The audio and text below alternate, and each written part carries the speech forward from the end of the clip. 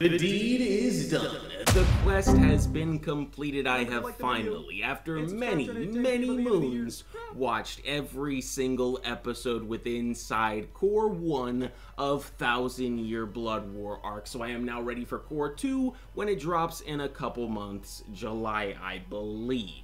And oh my gosh, I really should not have done the same thing that I did last time when I made a 1000-Year Blood War arc video. Because if you don't know, the last video that I made on this anime, I watched episode 4 to episode 7, and then I made a video and I was like, man, I really shouldn't have done that because there was so much content within inside those episodes, I should have spaced it out. Well, for this video, I watched episode 8 to episode 13, and there was a whole lot more content in between those episodes than there were in between 4 to 7. My goodness, okay? It's a lot, brother, alright? So, for the sake of this video not being an hour and a half, I'm not going to go into hyper detail on every single thing that happened within inside these episodes. I'm mainly just gonna touch on the big stuff, and I might just, you know, like sneak in a little thing here and there that was like a small detail that I really did enjoy.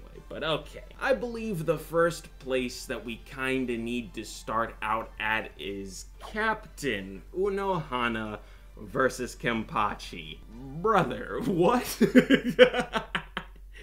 This fight left me with a lot of questions, but it also answered a ton of questions for me. Like, the first question that I had after watching that fight was, why wasn't Unohana allowed to fight when the Hwandahike were invading the Soul Society? If she is that powerful, if there's literally no one else within inside the Serete or the Soul Society that could beat her aside from Kenpachi, then why wasn't she allowed to fight up against any of these dudes? Maybe, even though she is that powerful, it wouldn't have made a difference in the end, especially since they can steal Bankai, and if she is that powerful and she has that powerful of a Bankai, and that Bankai scene, by the way, majestic.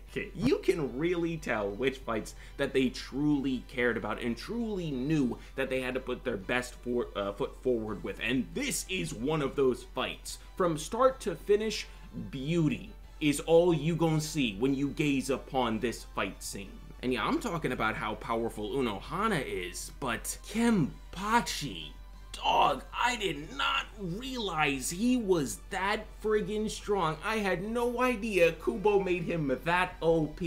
Like, Kenpachi has always been overpowered. He's always been that guy, and we love him for it. But the fact that this dude, as a kid, was stronger than Prime Unohana, and this entire time, just so that he doesn't lose the joy of a fight, he's been subconsciously suppressing his own power so that he can enjoy the battle, is insane. And speaking of insanity, in order to get him past this like mental block that he had, or a sin is what they called it, in order to get him past this whole thing, Unohana was literally killing him and bringing him back to life so that he could get closer and closer and closer to just breaking through that mental barrier. It was insane. And let me talk about the Bankai again real quick, bro, because the startup of that Bankai and everything that takes place within inside that Bankai scene is absolutely friggin' incredible, dude. The animation is just next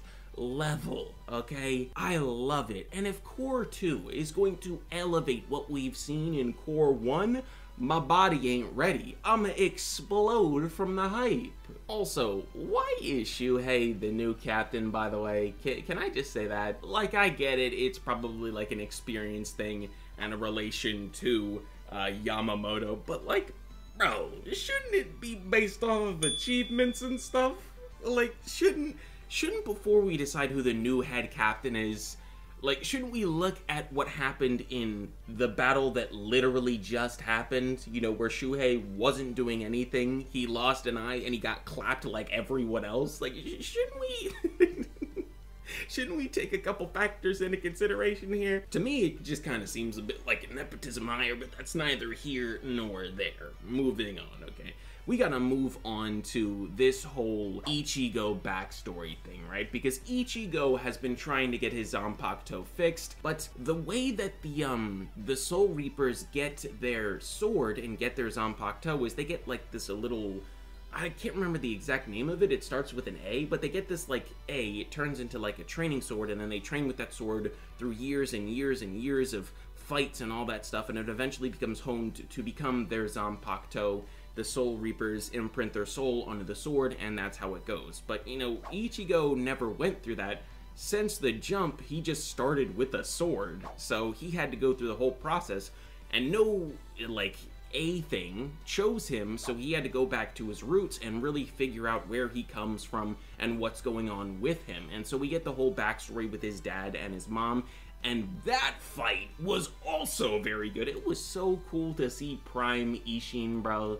He was so friggin' sick. And then you have what happened to his mom, unfortunately, but his mom bodied that White Hollow. Can I just say that? But yeah, in this backstory, we basically learn that Ichigo is just like a culmination of every single faction within inside the world of Bleach. He's a human, he's a Soul Reaper, he's a Hollow, and he's a Quincy. He's just got all the powers, bro.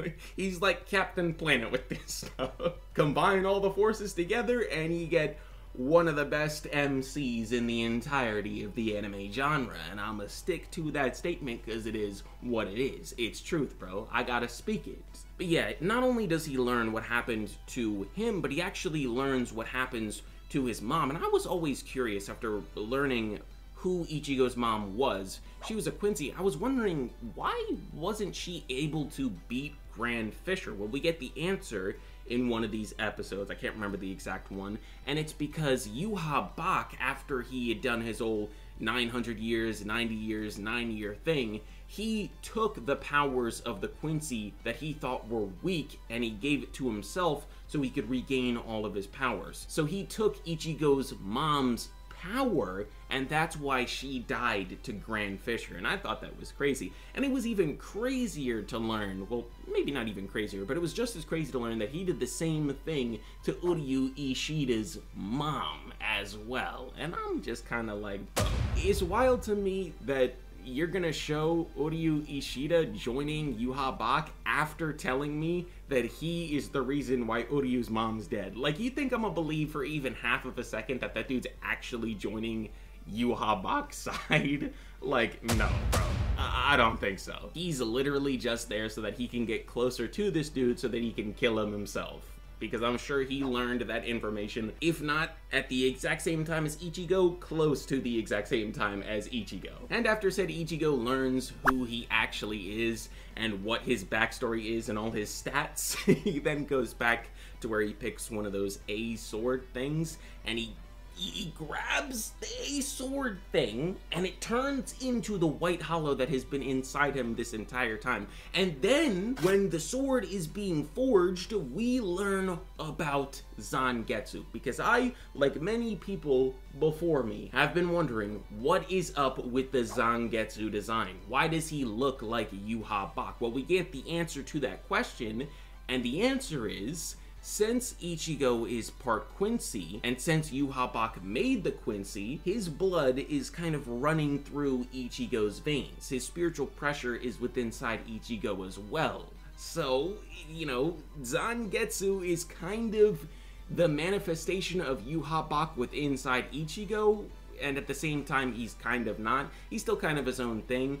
But golly, bro, that reveal was crazy, and the emotion in that scene was really felt. You really felt just how much Ichigo cared for Zangetsu, bro. And then Zangetsu passes away, and we get the #1 theme. The ending of episode 13 was in-friggin-sane, bro. The blade is me, let me tell you. You know the scene where he evaporates the entire river, the lake, whatever you call it? I think it was actually an ocean. It was way more incredible. He evaporates the entire ocean with his blades being forged. So he's got 2 swords, one being Zangetsu and one being the White Hollow, but apparently that's not even actually the case anymore. Apparently they're both gone, and he said, I won't fight using your powers anymore, I'm gonna fight using me, the blade is me. I'm just curious how that whole thing works. and I can't wait to see what happens next, bro. Bleach Cour 2 coming in July. Your boy is friggin' excited beyond belief. But yeah, that's gonna do it for this one. Thank you all very much for watching. I hope that you all enjoyed. If you did, make sure to like, comment, and subscribe, and I will see you all in the next one. Peace out, everybody.